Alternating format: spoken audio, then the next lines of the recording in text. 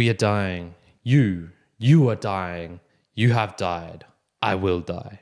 Bleh. These are the final words of Artemio Cruz in the book, The Death of Artemio Cruz, or in Spanish, La Muerte de Artemio Cruz, by the Mexican author Carlos Fuentes.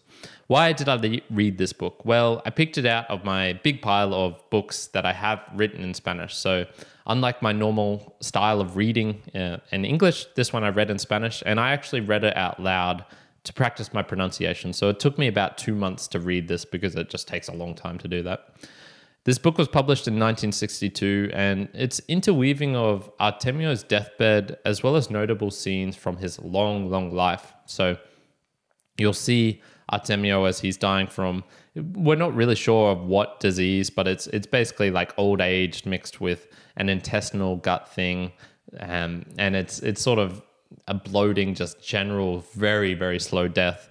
But it will then have these flashbacks of him in his prime as maybe a corrupt politician, as a lieutenant, as a soldier, as a lover, as an orphan, as a sugar daddy, as a father, as a husband. He's all these different things wrapped up into one, and I suppose it's marked stylistically because it's very similar to the movie Citizen Kane by Orson Welles. So even though it's a book, obviously it's not a film.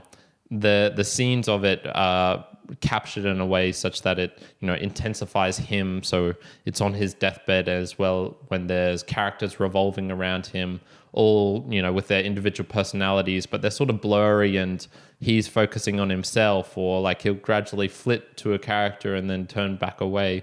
And then there's different narrations, there's different scene cuttings, and all these sort of different methods that are used. So I imagine, I haven't actually seen Citizen Kane in its entirety, but I imagine this book has a similar feel to what that movie evokes, at least stylistically. So what are the themes of the books? Well, death and inglorious decay. So for the most part, we have taken the glory out of death. If you think about it nowadays, if you compare us to the Vikings or the Romans or the Spartans, there isn't this cult and I suppose culture of young men and women, potentially, but mostly young men, going out to die in battle or passing away in their youth, sort of like the James Dean type of death that Hollywood, marketed in a certain way back in the, 70s or 80s, whenever that was. And so I think we've taken that out, and I think this is a good thing. I think this is a healthy thing for cultures to have, because when there is that culture of dying while young, it emphasizes, well, you need to die young. So how are you going to do that? Well, you can commit suicide. You can go out and battle. You can do crazy adventurous stunts. And, it leaves behind broken families and broken, a broken world almost. So I think that's good. Unfortunately, though, we now have to deal with the after effect of that, the negative, which is we die while we're older. And so this involves a lot of decomposition and breakdown of the body while it's still alive. So there is a decay, an inglorious decay now related to death. And we see this in the book with Artemio. Obviously, he talks about his gut bloating up, filling with this rotten feces of mess of fluids and stenches, and his inability to control his urine, his nails becoming blue and withered, his facial features, his inability, just gross intestinal, all these sorts of bodily things, which for the most part we're uncomfortable with because we're healthy and alive. But when the body starts to do that, you have to deal with that. And it's you can see it in the mind as well. So Artemio's mind gradually slips, and all we start to see are single words popping up. You are dying, I'm dying. He'll have like a quick flashback to his youth, or say Catalina, his wife's name, or all these different random things. But death nowadays has become a slow, gradual process for the most part. And I'm not sure we fully acknowledge that and have systems in place to deal with that, because it has been a pretty rapid change since World War II with the dying in battle gloriously. That's only a couple of generations. So some interesting thoughts to bring, and this book definitely does evoke what death actually can be like. The second theme, I guess, would say is the soul, and I'm asking here, who is Artemio Cruz? Or maybe not the soul, maybe it's more the personality, the character, the person as a whole.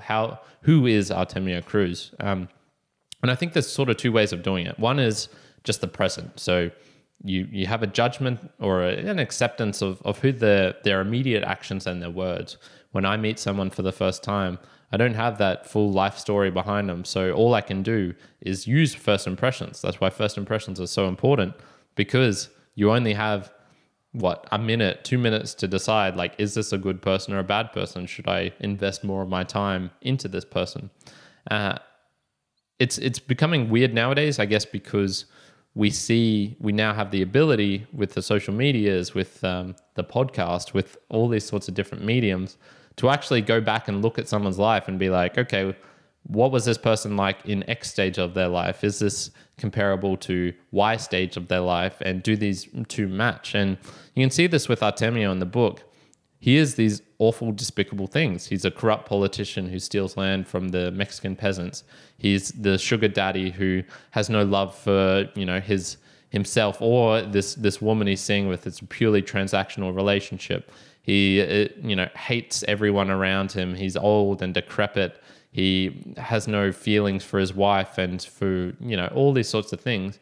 But then you can go back and look at like the young Artemio as an orphan playing on the river with the person who raised him. You can look at him as a soldier, an idealist fighting for what he believes in, and his gradual, I guess, becoming jaded by the world and all these sorts of different things. So it, who is Artemio? Well, each of those is valid as the next in reality when you're taking someone as a whole. And I guess this just gets back to the same old, the paradox of life. He's all of these, he's none of these, and he's every single one of these. And all of that is real. And so, I don't really have any suggestions of what you do with that in total, but other than think that, okay, you have to treat people as an individual. I think, when it comes down to it, putting people in groups and saying, you are this thing, you are that thing, is really difficult because, it's easy in a way, but it's wrong in a way because they're not that. They are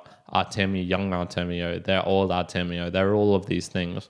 And that's not to excuse person's behaviors in the present and say like, this is the way they are, and so we should accept that. No, if there's bad behaviors, they'll obviously need to fix those things, but it can just provide that opportunity for a bit of sympathy or empathy, which I think is always a little bit useful. So my personal observations, my brain's so weird. As soon as I started like pondering these sorts of things, I went, engineering brain wants to calculate a formula to know someone's soul. So maybe we can discount these personality aspects. Maybe we can create an aggregation of peak experience and do a bell curve of nice words to bad words or bad actions to good actions, add a multiplying effect to these certain things, and then we can get a result. And then, yes, we have it. We don't need to spend all this time thinking about and treating everyone as an individual. We can now put a number on them. This person is 100. Oh, this person is 99. That 100 person is better. I don't think that'll actually work in the real world. There's too much complexity, too much crazy stuff going on for that to actually work. But man, my brain wants to do it. It really wants to do it. I think reading this book as well, for me, was probably, looking back now, it probably would have been more suitable to read the English version. Although my Spanish is definitely at the level where I could understand most of the book, it does have Chilango in it, which is the Mexican slang. And this made it very hard, as well as stylistically, it used the future tense a lot, which is not used in Spanish that often. And so while it did give me an idea of something new, like a different feel, there were certain parts where I was reading and just being a little bit lost. And to be honest, when you're reading in another language, it only takes 3 words out of 3 sentences, out of 3 paragraphs for you to lose the next 30 pages because you're not exactly sure what happened in this one sort of critical scene. And you won't even realize it's critical. It just seems like the same scene as the one before. So For me, there was definitely parts of this book where my comprehension wasn't as high, and so that affected my reading of it. So in summary, it's a toss and tumble book that is all over the place. It's literally, even the chronologically, flashback sequences, they don't follow from young to old. It's like middle age, then youth, then teenage years, then back to old age, and then sort of like back to the middle age, and then as a youth again. It's going, oh God, this is really hard to read, especially over a long time period of like 2 months where I'm just not sure what's going on. So I liked that, and it was done in a calculated and precise form. It wasn't just willy-nilly. Carlos Fuentes did this for a reason, but for me, that made it so much more difficult to actually read it. Whatever is gained from that sort of changing, that moving about of an unconventional plot line of a story, of a stylistically, I'm not sure it added to it personally for me. The book definitely does contain the themes of Mexico, so sort of the violence, the bribery, the treachery, some of the nice things as well. The passion, the love, the caring for the family and stuff like that. So if you want to actually know a bit more about Mexican culture, I would definitely say this book is good for it. But I personally struggled to connect with Artemio. I found him a pretty repulsive character in general.